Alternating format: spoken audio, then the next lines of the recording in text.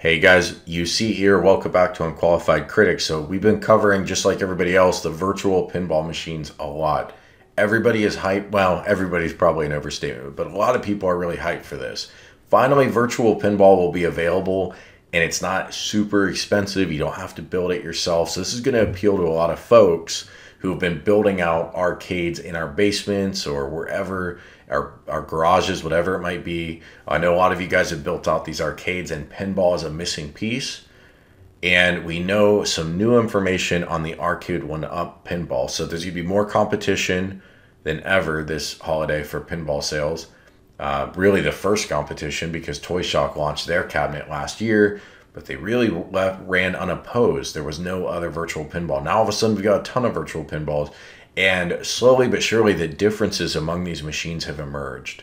So the hardware that is shown in this video was put out by Zen Studios. I'd encourage you to check out the original video. I'm going to show some footage of it in the background. It's not final hardware, and if you look closely, it doesn't look super polished. There are a few things about the hardware that look off, most notably the front bezel piece on the top of the playfield that's, you know, right above the plunger. It's not completely flat. It looks kind of poorly hanging off the cabinet. Looks a little goofy, but I'm not too worried about it. This is just a pre-production cabinet. The artwork, of course, looks very nice, and I am happy to see there's like a plastic overlay around the flipper buttons to protect the artwork from your hand, so it's a nice touch. Also, this is the first close look I've seen at the plunger mechanism, and it looks substantial, and apparently they've got some secret sauce, as they call it, with integrating that plunger into the machine itself for its software. So I'll tell you right off the bat, the first thing I noticed, Zen Studios, or the gentleman from Zen that was on this video, he almost seemed to throw some shade at Games. We know they threw down on at Games, telling them, hey, we're not going to support cabinet mode for people that want to stream our virtual tables to your hardware. Well, they're all in on Arcade1up.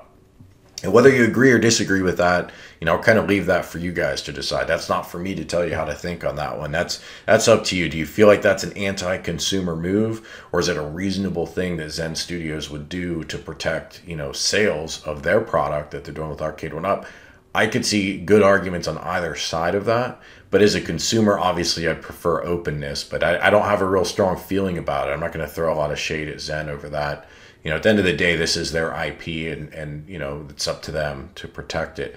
But again, they did throw some shade at Games. He stressed repeatedly the need for really what sounded to me like hardware and software integration. Instead of just building a machine and throwing some games on it, they've done a lot of work to integrate, and they're clearly proud of that work, and, you know, good for them.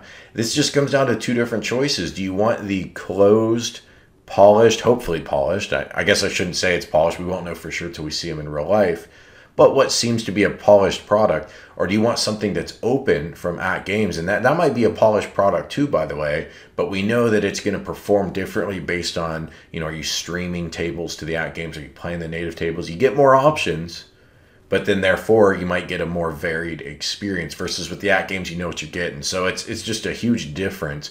And again, I don't know that there's a right or wrong on that. It's going to come down to your preferences as a buyer. You know, you're the one that makes that call. And I think they're all going to be hard to get this winter. I think these are going to be hard to find in stores. We saw GameStop put these up for pre-order and sell out very quickly. But anyway, to get back to this video that Zen Studios posted, this plunger, he seemed to confirm that the plunger will have an analog control, meaning the stronger or softer you launch the plunger, that will play out in software, and then the ball will be launched with a commensurate amount of pressure, which is really good news. Not that the ball launch is a big deal, or if it is a big deal, I'm not advanced enough a pinball player to really know how to be strategic about the ball launch, but it is something you can do in a real table, and you can do that here too. You can pull it out just a little and launch it gradually, and that will carry through in the on-screen animation of the virtual plunger. So that is great news. There's also a button right under the plunger that I believe is used for launching as well, which is nice because there are tables here, at least the Attack from Mars table. When you're playing that, the real original hardware just included a button. So you get both, which is cool. Best of both worlds. We did get some different information from Zen on solenoids than Arcade1up has given us before. Arcade1up told us before we're going to get two solenoids left and right, toward, I think, the front of the play field, so by where your flippers or where the bumpers will be, and then one in the middle. Well, we get a different story here from Zen. They say one solenoid per flipper, and then 2 additional solenoids for the bumpers, and then nothing in the middle of the play field. So we're getting 4 instead of 3, which is nice, but then they're not as spread out on the play table as what Arcade1up told us. And I can't tell you if this matters or not. If any of you guys have built your own machines, let me know in the comments. Do you feel solenoid placement is crucial or not? But it's interesting to me that Zen is telling us one thing and Arcade1up has told us another. We may have to wait until this is released to know for sure. And speaking of solenoids, there was a photo released recently where the play field, the on-screen where you play pinball, can actually be lifted up out of the machine. It almost looked like 2 little hydraulic levers where you can lift it up and it holds it open and you can get under it and replace these solenoids. And Arcade1up told us this will be end user accessible. So if and when those solenoids burn out, you will be able to replace them, which is great news. Because the last thing we need to be doing is buying all this hardware and having stuff burn out in a year or 2, and then the thing's a paperweight. I'm always a fan as a consumer of products that we can maintenance ourselves and keep it going and really hopefully keep this product for a lot of years to come. All right, so next up, we know the languages this supports: English, French, Italian, German, Spanish. That may or may not correlate to where this will be sold, but that's simply the list of languages that will be in play that you'll be able to select when you're setting up the cabinet software. It will weigh 90 pounds, so it's different from what GameStop showed in their listing. It's quite a bit heavier. I think that's good news. That's one of the things I'm excited about with the At Games Legends Pinball is it will weigh 150 pounds shipped. That includes shipping weight. This is 90 pounds, and I assume that means 90 pounds for just the cabinet. So clearly lighter than the Legends Pinball, but that's to be expected. The Legends Pinball is quite a bit larger, and we know it has a glass overlay, whereas this has a plexiglass overlay. And I do expect people to sell glass overlays. Of course, you could go get your own cut. Every city's going to have a glass shop where you get custom glass cut. But I do expect vendors to sell us our own glass overlay if that's important to you. It's a little bit important to me. I think glass is just always going to be better than plexi, but we'll see. By the same token, I've got a lot of their machines with plexi covers. I've got 2 cocktail cabinets, and I haven't scratched those, so it does seem to be a good quality plexi. But that's definitely going to be a point in favor of the Legends Pinball because it is glass. However, long story short, 90 pounds is what this will weigh. That is good news. We also know the dimensions, and we know the dimensions of the DMD, the secondary monitor on that back box, is 7.5 inches. They've gone back and forth and said 7 and 8. Apparently the final panel is 7.5 inches. And the back box will light up, and I think we knew that from photos that we've seen before, but that is a nice touch. That is important, I think, that the back box light up, especially since the DMD is not that big. It's a traditional pinball layout. You've got a small secondary screen. It looks like it just displays a couple colors at a time. Now look, I'm sure this is a normal LCD screen and it could display, any number of colors, but they're really treating this like a proper pinball DMD, which means it's a dot matrix type display. It's just got a few colors it's going to be able to run, and I personally am okay with that. This is going to look like a real pinball machine, which I think is cool. As for the dimensions, it will be 59.5 inch high, 36 long, 20.5 inches wide, and the flipper buttons rest at 35 inches high. So it looks a little goofy in the sense that the flipper buttons are up so high, but yet it's so kind of short and narrow. But I can see why they did that, because 35 inches is how high a real pinball machine stands.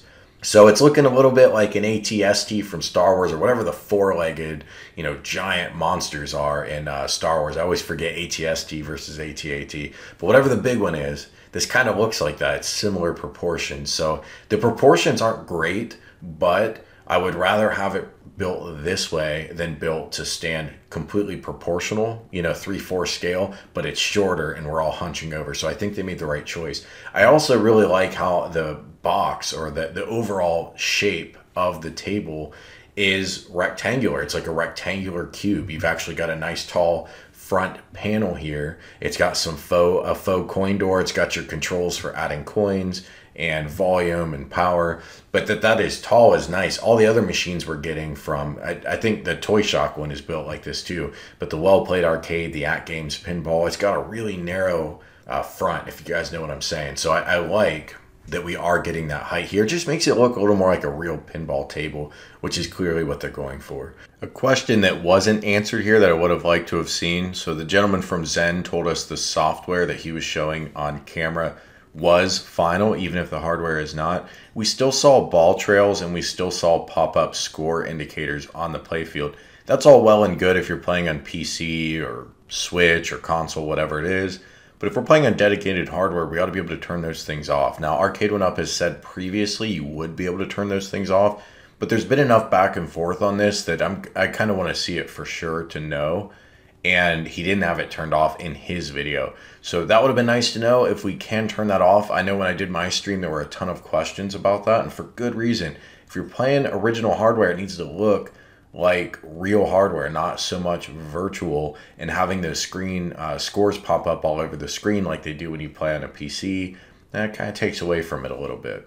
I gotta tell you, I am getting more excited the more is revealed about these pinball tables, and we're gonna have to see what's up, but there's gonna be a big throwdown holiday 2020, a lot of virtual pinball options. Thanks for watching. If you enjoyed the video, hit that like button, and I'll talk to you guys soon. Hey, consider hitting that join button to support the channel, and thanks so much for watching. Dripping lights paint the sky.